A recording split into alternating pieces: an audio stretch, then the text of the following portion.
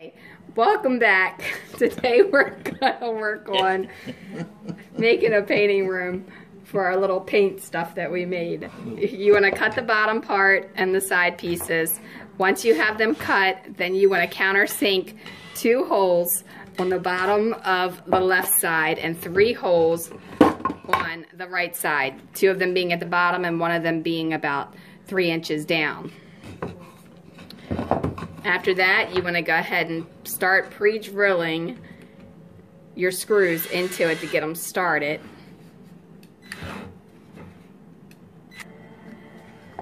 Okay, so then you want to screw the top piece in. Now make sure when you're doing it that this one is going into this way and then this one is overlapping in the back here. That way when you put the floor in, it fits.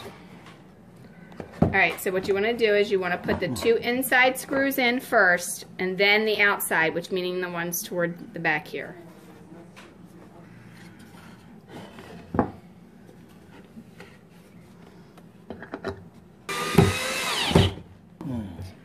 Okay, when you have it all screwed together, it should look kind of like this.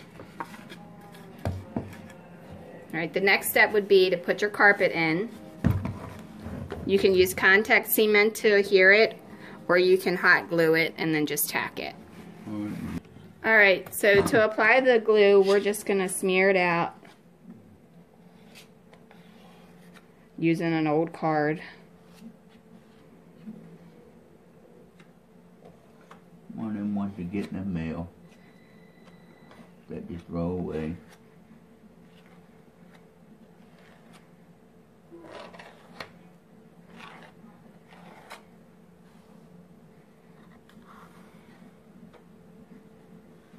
I'll take it all off.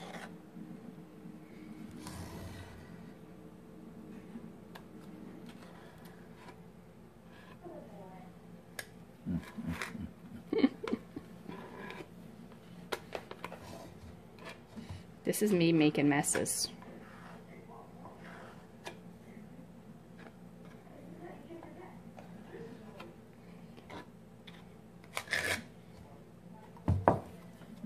Alright, so once you have it on here, then you can lay your carpet.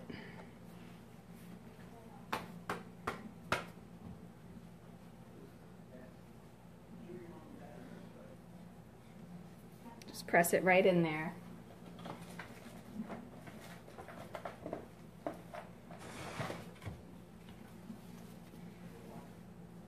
You can use a clean card.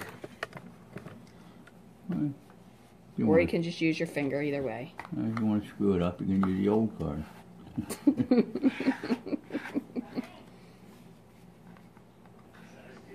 Just kind of press it flat, gradually.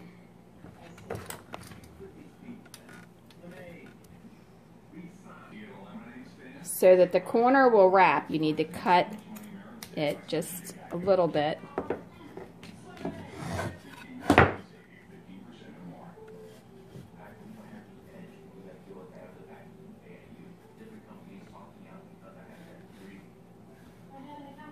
And you can cut the excess off after the glue and all dries.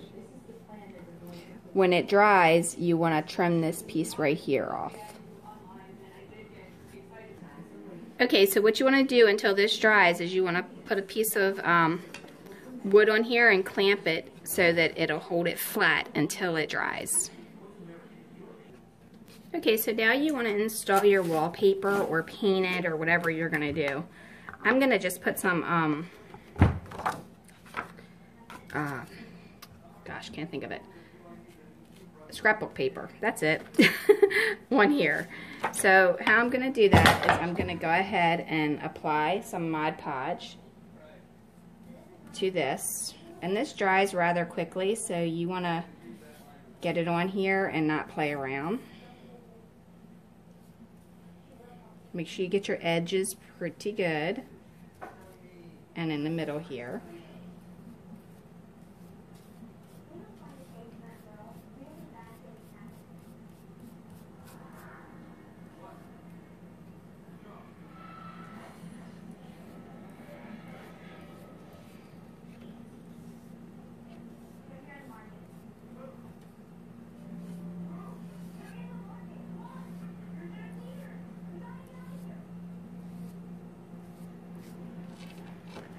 Try not to hit your carpet like I just did, but if you do, then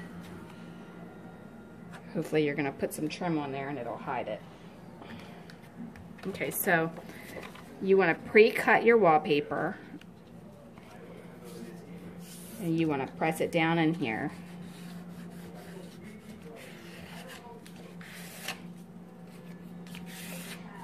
And then just walk it to you with the card.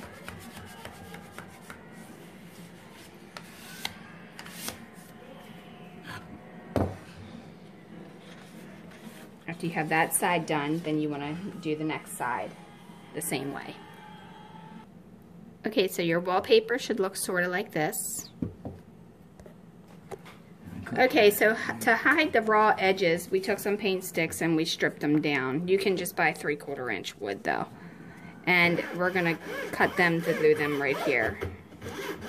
That way we don't see that raw edge. Okay, just to give you an idea, you could take some scrapbook paper, or you could do the popsicle floors or skinny stick floors and kind of use that as opposed to carpet if you didn't want to use carpet. And then just seal it with some Mod Podge for a gloss. Okay, so now we have the pieces for the side that we've started to cut to hide this raw edge.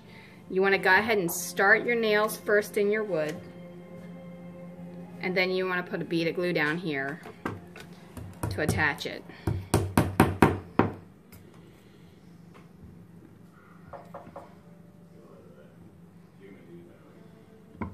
Don't go excessive with the glue though.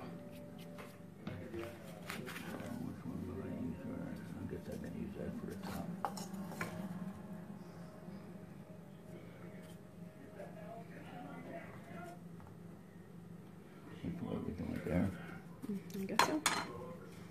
Looks good to me.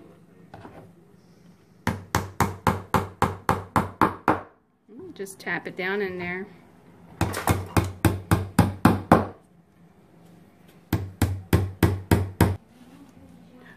Okay, so now if you want to put crown molding up, you need to cut it at a 45 in the corner and flat on the end.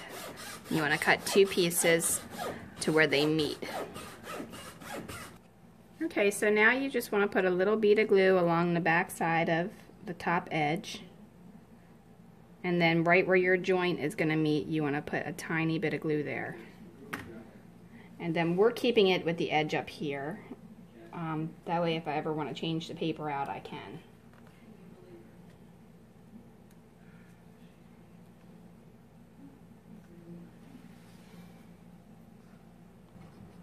Okay, while that's drying, we're going to go ahead and cut some floor molding for around here. We're just going to use regular box molding for that.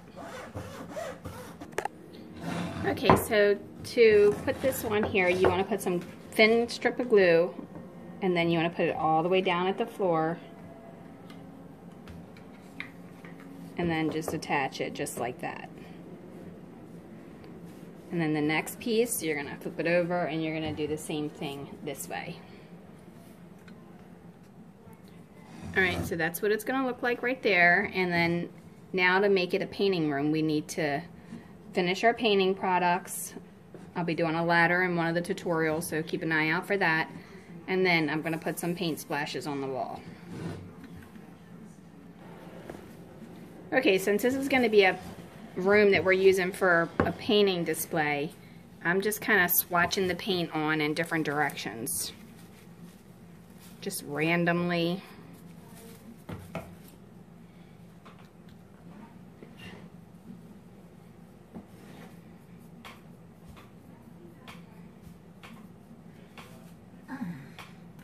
Alright, now I'm making a painter's drop cloth.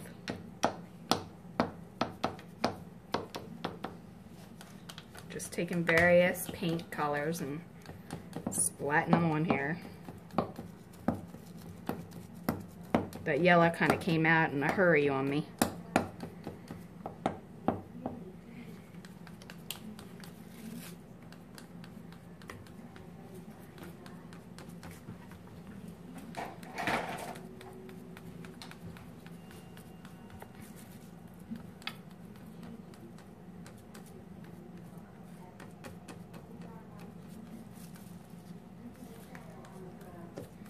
Alright, and we'll let that dry.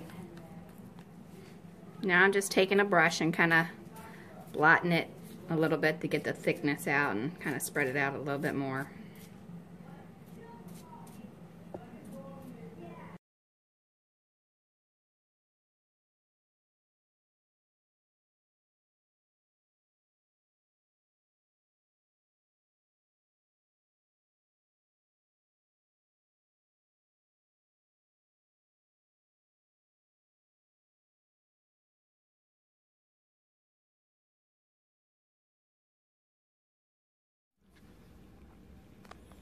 Okay guys, well that was it for this video. We are still working on some minor things with the dollhouse. We have a little bit more to go. However, if you subscribe below, we will post the images or the videos as we do it so that you can see how the progress goes. Also, if you subscribe, we'll have the tutorials that we'll post as well, and you'll be able to see them. And we plan on making some furniture and a few other DIYs, so you don't want to miss that. And also, if you go on our Facebook page under Dollhouse Miniature Madness and Tutorials, you will be able to find lots and lots of pictures of everything that we've done, along with a few other things. And then, you know, you can comment there or you can comment below. If you have any questions, you're more than welcome to leave them, and we will get to them as soon as we can. But other than that, we're going to continue working on this miniature madness because we're having a ball. And thanks for watching, and have a great day.